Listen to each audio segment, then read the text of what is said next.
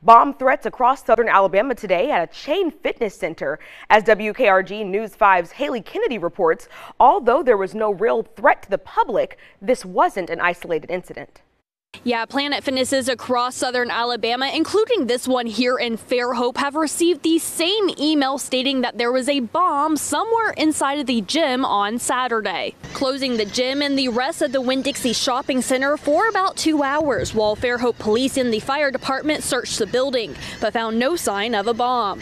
After the threat was cleared just after 5:30, the shopping center reopened, but this Planet Fitness remained closed for the rest of the evening. However, this isn't the only Planet Fitness that received an email of a bomb threat Saturday. According to Fairhope police, at least 3 locations in Fairhope, Daphne, and Mobile received the threat. Multiple news outlets have reported similar threats in towns across America Saturday, and Fairhope police tell us that these threats have occurred over the past several weeks. Now, Mobile police have confirmed that there is no real threat at any of the 4 Planet Fitness locations in Mobile. Reporting in Fairhope, Haley Kennedy, WKRG News 5.